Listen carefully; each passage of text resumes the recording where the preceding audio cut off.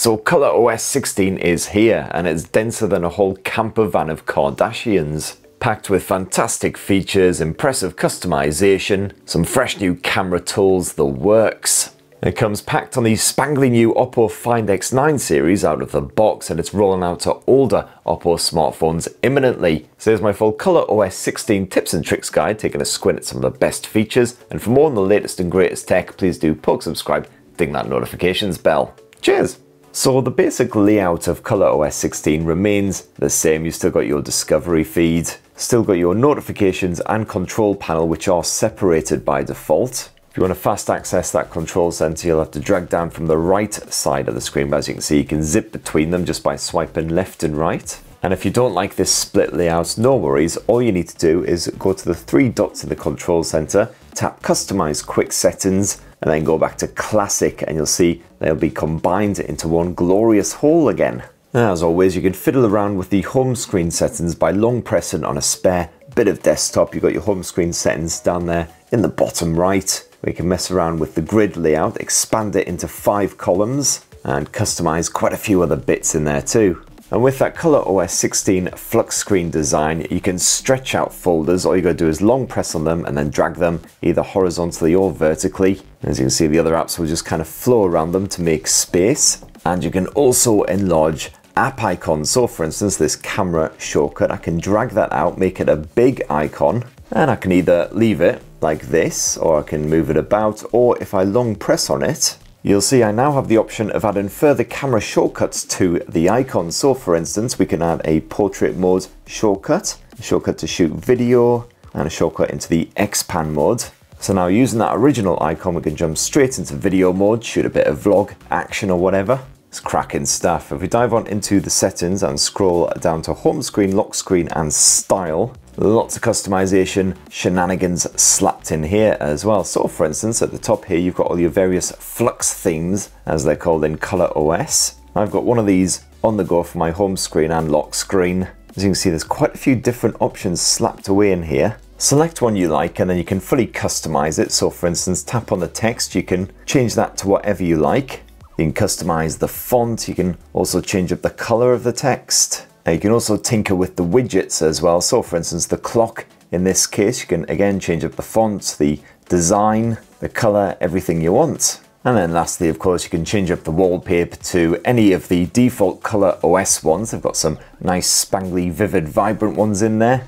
Otherwise, just tap at the top, choose from album. You can make it anything you've shot on your camera or downloaded from the good old internet. From usual geeky anime shenanigans. And back in the home screen, lock screen, etc. settings menu, you've got plenty of other customization options. You can piddle around with the font, the icon design, and if you tap more, there's a few more options in here, including the fingerprint animation. Good bit of edge lighting as well for your notifications. And of course, that always on display. In ColorOS 16, you've got a small variety of options. You can either have a classic always on display, a seamless one which transitions nicely into your lock screen with a nice smooth animation. Or otherwise, you can ape the iPhone for some reason if you want to with a full screen always on display, which I've never really seen the point in, unless you really just cannot get enough of that wallpaper. And of course, you've got the usual variety of always on displays you can also choose from, and if you tap display settings, you can schedule when the always on display will pop up, so it's not on all night long needlessly. Now, one of the fresh new ColorOS 16 features that I really like that's been kind of buried away a little bit is motion cues. Now, this is really handy if you feel a bit pukey occasionally, if you're traveling by car, by bus or whatever, and you sit there scrolling on your smartphone. Now, to help combat this, motion cues chucks a bunch of blue dots on your smartphone display, and these will move about as the vehicle you're sat in also moves. Hence, it seems like they're doing a lot of bugger all right now because we are sat still.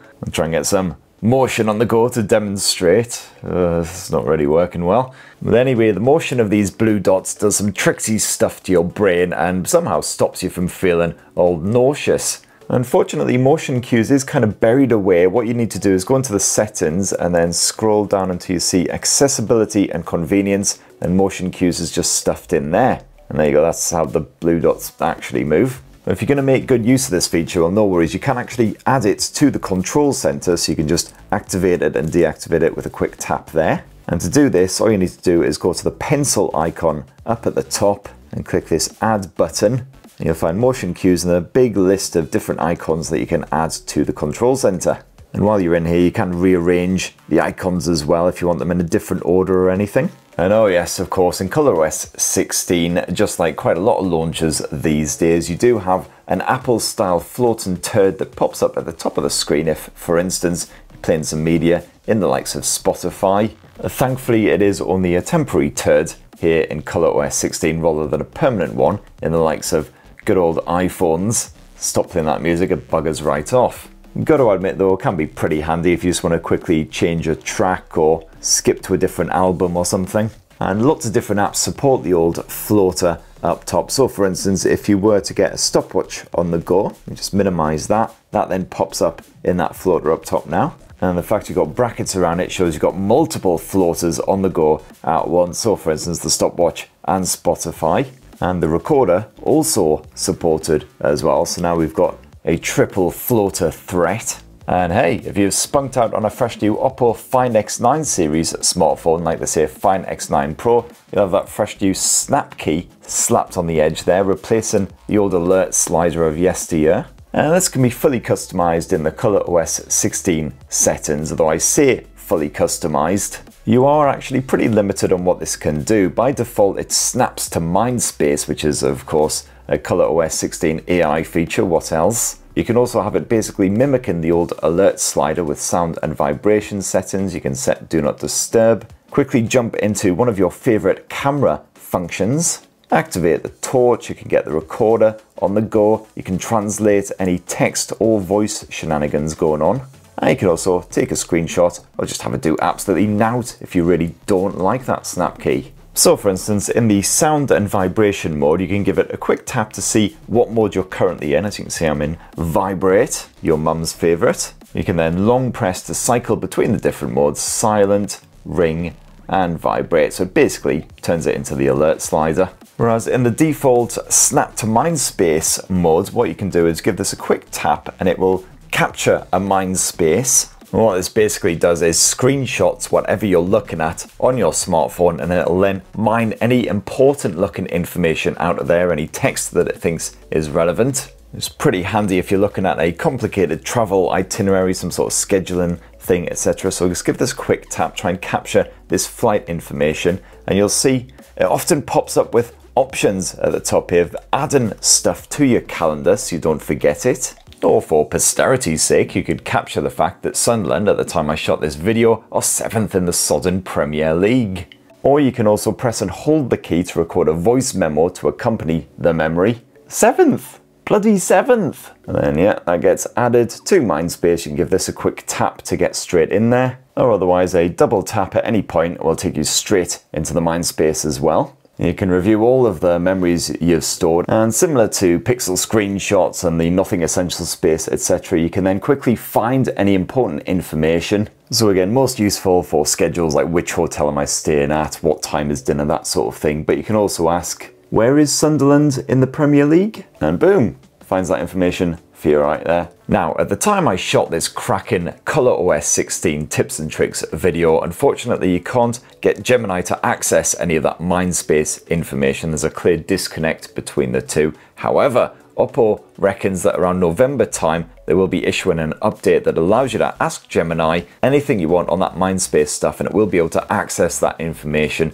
and give it straight to you. So presumably you'll be able to bring up Gemini and say something like, what time is my flight that I saved to Mindspace next week? And Gemini will be able to pop up all the pertinent info. And if you happen to use some Apple devices like a MacBook, for instance, well, OPPO is trying its level best to slide nads deep into that Apple ecosystem.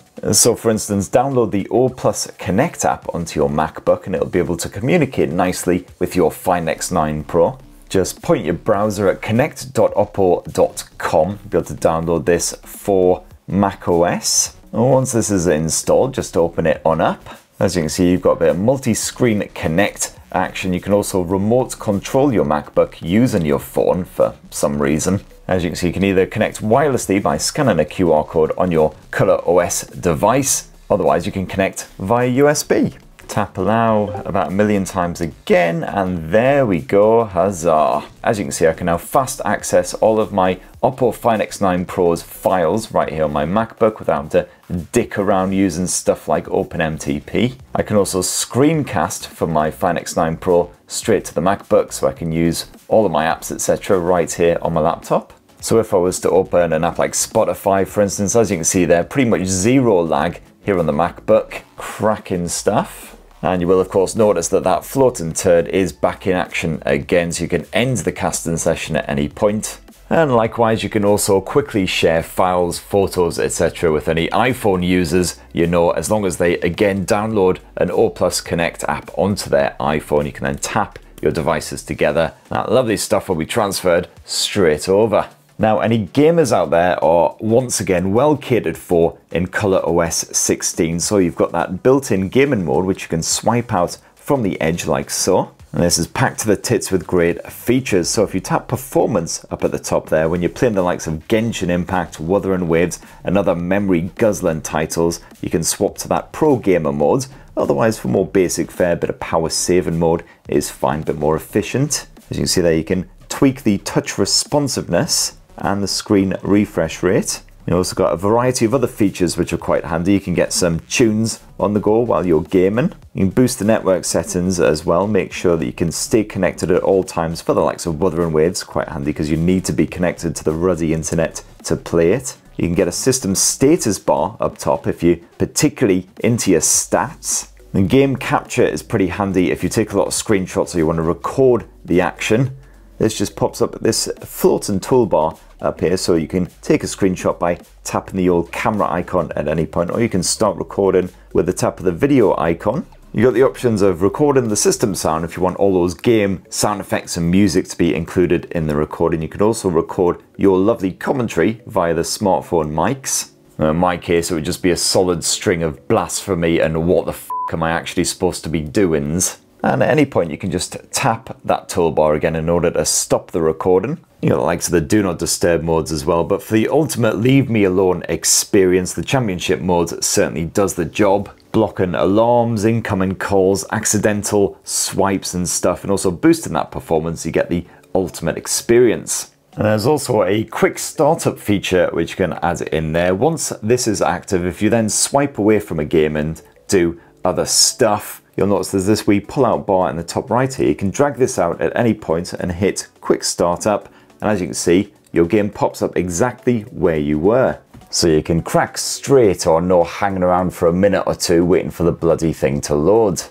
And next up, back in the ColorOS settings menu, if you tap battery, plenty of stuff you can piddle about with in here. As you can see, you've got three different modes: balanced, power saving, or high performance. It's in balanced mode by default, but if you do need a bit of extra grunt, you can chuck it in the old high performance. Otherwise, if you find you really want to save a bit of power, you can't charge up your phone for a good couple of days because you're away from home or something, power saving mode will do the job. And you've even got super power saving mode, which really reduces the functionality of ColorOS 16 to the most basic features. You can still use all of your apps, but you've only got fast access to 6 of these here on the home screen, so choose wisely. And as you can see, no fancy pants animations, discover feed, etc. You can also, in the battery settings, check on which apps have been draining that juice, sucking your phone dry, just in case there's anything there that's gobbling up more than it should. If you tap battery health, you can check on your battery health, unsurprisingly. You can also turn on smart charging to help extend the battery life. Though this is only really useful if you happen to get up at the exact same time every day with your alarm. For instance, just make sure you don't get fully charged to that 100% level until just before your alarm goes off. Or alternatively, if you set a custom charging limit to, say, for instance, let's go, 90%, that'll again help prevent the battery from overcharging, which can damage its health over time. And last up, if we dive on into the camera app, a few changes here in ColorOS 16 as well. So for instance, if you turn on the old motion photo mode up top, this will help to bring your photo gallery to life as you're flicking through. These motion photo snippets are now captured in 4K resolution rather than bog standard HD like they used to be. And yes, you've now got the option of adding in a slow motion effect if you really want to. To do so, just tap Edit on any motion photo and then click the motion photo option. As you can see, there is a slow-mo option stuck away in there. You can make the whole thing slow motion or just basically just change the duration. So let's just make it the final half, and then if we play that, you'll see the first bit's normal and then hits that slow motion effect. Lovely stuff. And of course, naturally, you've now got even more features and functionality in the AI editor. A whole bunch of stuff, some of it better than the others. So for instance, you can enhance the clarity of anything that's a little bit grainy. Got perfect shots if you've got people blinking in your photo, but one of the better ones is AI Relight. And this can tweak the lighting to make the photo more aesthetically pleasing. So for instance, we've got a studio light effect going on here, which you can boost or reduce depending on how much you want. It's about there, I think is good. And you've got the likes of the AI Recompose as well, which can help to just reframe a shot. The good old rule of thirds, how we love it. Oh, and absolutely vital as well, if you are shooting pets or kids or stuff that tends to move around a lot, highly recommend slapping on that action mode up top. And this will help to cut down on those blurry, nasty snaps that you end up having to throw away with action mode active. Even wee subjects absolutely off their tits on Haribo tend to come out nice and sharp. And there you have it, my lovelies. That in a tasty wee nutshell is my ColorOS 16 tips and tricks guide. Just some of the best bits chucked in there, some of the features that you might not know exist. Hope that's been helpful. Pretty succinct though, of course. So if there's any ColorOS 16 tips or features that you particularly love, definitely let us know down in the comments below. Please do poke, subscribe and ding that notifications bell for more on the latest and greatest tech. My full OPPO Find X9 Pro review is live right now if you want to see more on all that shenanigans. And have yourselves a bloody wonderful rest of the week. Cheers everybody, love you!